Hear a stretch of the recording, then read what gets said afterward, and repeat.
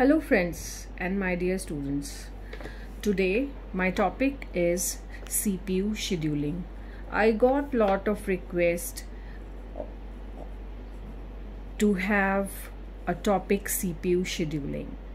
Now what is CPU scheduling? And related to CPU scheduling, the students have a query that they want to know about the different type of algorithms to schedule the CPU. Now to read CPU scheduling, first we need to know about the process, about the states of any process, about CPU scheduling optimization, and then finally move to the type of algorithm. So when we say a process, now what exactly a process is? So we can say a process is a program in execution. A program in execution. So we can say that we make a code, a sequence of program, sequence of code, sequence of instructions, and that leads to a process. That means when you start executing that program, then that program becomes a process. So simple words, if you want to understand a process, we say a program in execution is a process. Now we say that we are in a multi-programming environment. Try to understand my concern. There are different types of operating system because CPU scheduling comes under the topic of operating system. So what are the different types of operating system you must be aware of before understanding the concept of CPU scheduling. So under the category of types of operating system, we do have a concept of multi-programming. Now what exactly the multi-programming is? Now multi-programming says it facilitate the multi-user environment, multi-user performing multiple tasks. So we can say multitasking is going on.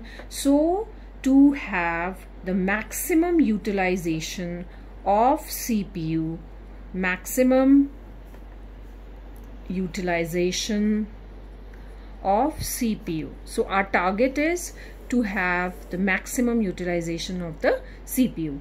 So to have the maximum utilization of CPU in multi-programming environment, so we need scheduling of the processor. So why do we in need of this scheduling? We are in need of this scheduling because we are in a state where n number of users are performing multiple tasks and we are in a multi-programming environment. So we need to require the maximum utilization of my CPU.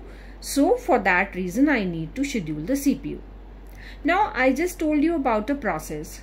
Now when we talk about process, now it has different states. A process can be in different states, and that states of process are: the one is new, ready, running, waiting, and finally terminated. So when we talk about a process in a multi-programming environment, a process can be in either of these 5 states. So what do you exactly means a new? A new means a process, a newly created process, and all the information I hope you must be aware of that it is stored in a PCB. PCB is nothing but a process control block where we store. It is a kind of a data structure, and through program counter, I think in previous semesters you must have heard about the term program counter. I just need to highlight the word program counter. It is a term related to a computer architecture, what exactly the program counter is. So just to give you a brief idea that how these instructions are fetched from memory, the program counter fetches the instruction. So it is nothing but we say program counter is a register which contains the address of the instruction to be executed next. So what exactly we mean?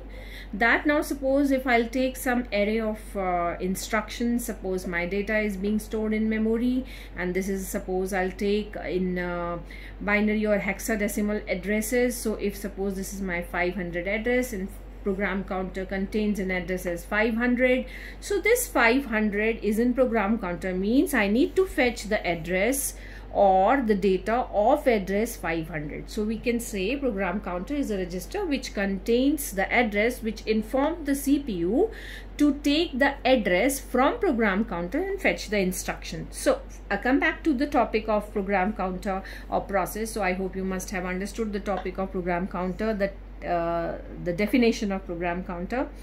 So I come back to the states of a process. We say that all the processes are stored in process control block, and it is being fetched through program counter. So these states are new. A process is created, ready. A process is ready. Now whenever we want to schedule a CPU to the processes, all the processes are there in the queue. So we say if any queue is maintained, so we can say P1, P2 and P3 is in a queue. So they are in the ready state. They are just ready to be assigned to CPU.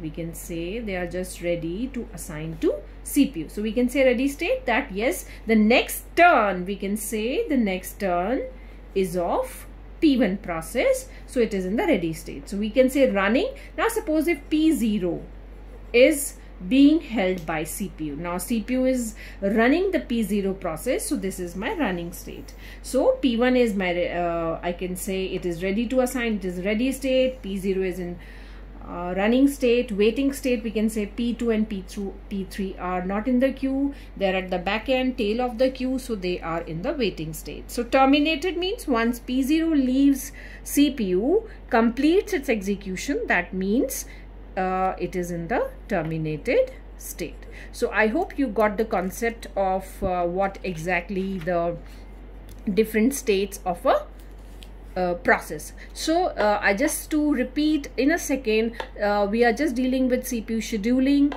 In CPU scheduling, why we are in need of CPU scheduling? It is maximum utilization of my CPU in multi-programming environment. I need to understand a process. The process is nothing but it is a code of instructions, program which I need to run. In multi-programming environment, it is a kind of an operating system. I need maximum utilization of CPU and different states of CPU. A process can be in out of any of these 5 states. Now how these 5 states are related to each other, let me show you all this. Now see, we can see that I'll just make a small diagram which says a different process states, how they are associated with each other. Then we'll move to the next important topic.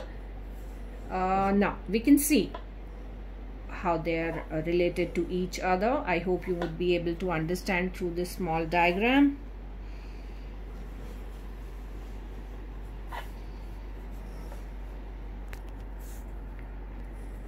Okay, now I hope it is clear to all of you. So this is my new state. Now this process is getting admitted. So we can say this process is getting admitted. This is my ready state. This is my ready state. So from ready state, I'll just go to the running state. Then I might be from running state go to a waiting state. And again from waiting state to a ready state might be a possibility. So this will be the possibility when we are going into some of this kind of an event. I'll just explain you, just try to understand this.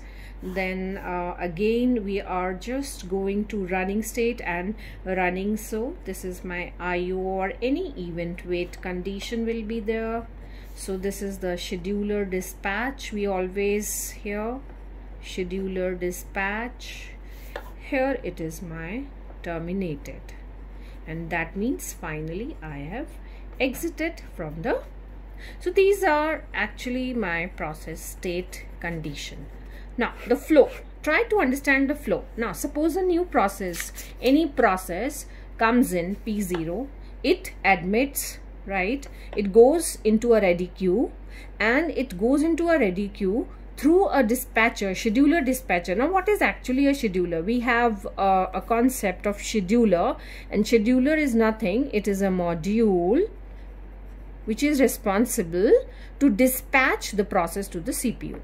So a dispatcher, a scheduler dispatcher takes the process from ready queue and it's just dispatched the CPU. Then it becomes, and it comes into a running state.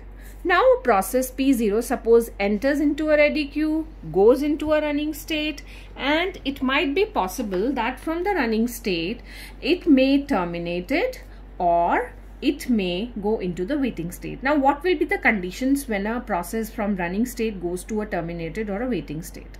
From running state to terminated state, suppose it has completed its task. So we can say when a process completes its task. Okay, so now it's not a need, so it's finally terminated and exit. Now when a running process comes from running state to waiting state, what will be the condition? The condition will be when we are in any waiting state, when we are in request of any IO device.